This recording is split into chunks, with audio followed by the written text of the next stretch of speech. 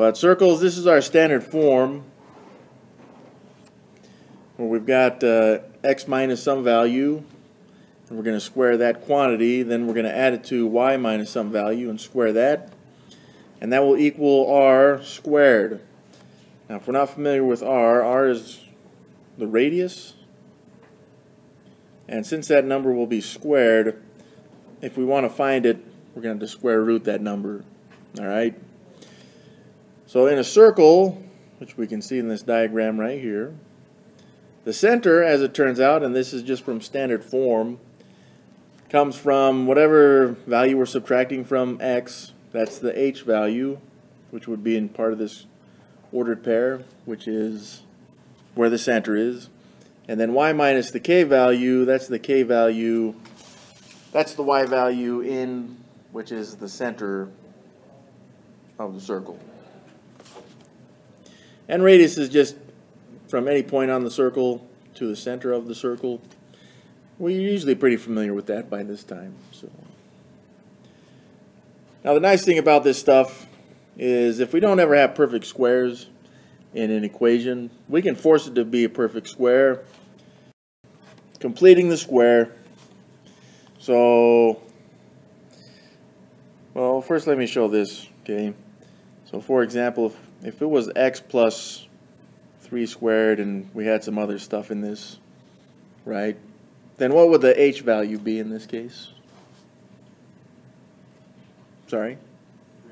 It's close, right? Now remember this has to be minus the h. So how do we change a plus into a minus? We would end up subtracting a negative. So this is the same as x minus negative 3 like this. Some people like the parentheses there, some don't. I don't know if you do or not, but there's that. And this just indicates that h would be a negative 3. This is just an example, again. And it would work the same for the y as well. So completing the circle, just as a quick review, if we had x squared plus, I don't know, 4x, that'd be pretty nice. And then it was equal to 3, right? Would have to add the square of half of this b value. So, but we have to do it to both sides, so we can't forget that either. So we'd have to add it not only to the left side of that equal sign, but also to the right. So 4/2 squared.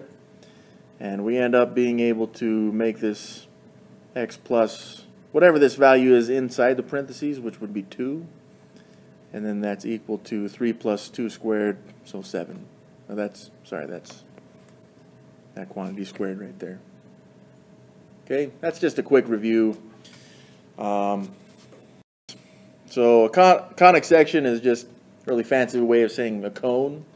And then we're going to cut it, right? So we get our ninja blade and we slice it this way. Then what happens? Well, you can see the resulting shape, and this is just the line that's created from that cross section, is now a parabola. And we can cut these in all kinds of fancy ways. If we cut it straight across, we get a circle. If we make that angled like this, nice little ellipse. Some people call these ovals. Depends on how nerdy you really want to be. And if you cut it straight down like this, then you'd end up with 2 parabolas. Para apparently is 1, so hyper is 2 or more. Apparently. Maybe some of you guys know better than that, than I do on that. So if you do, that's fine too. Hyperbola is just where you've got the 2 parabolas facing each other, okay? Alright, the graph of this equation is a circle. Thank you for that. Now we don't have to wonder anymore. Find the center and the radius and then graph the circle. So first of all, let's identify that standard form of a circle. There we go.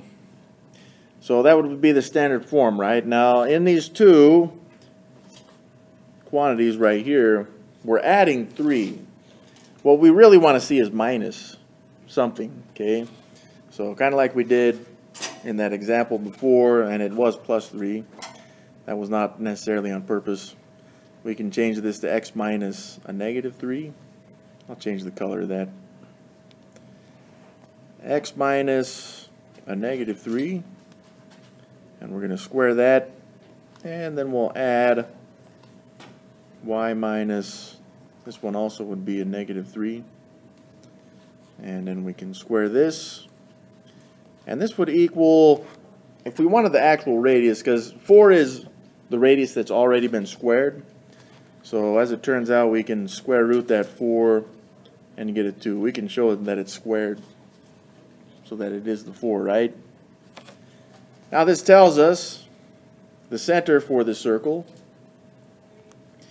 which h value is this negative 3 here, and the k value is this negative 3 here.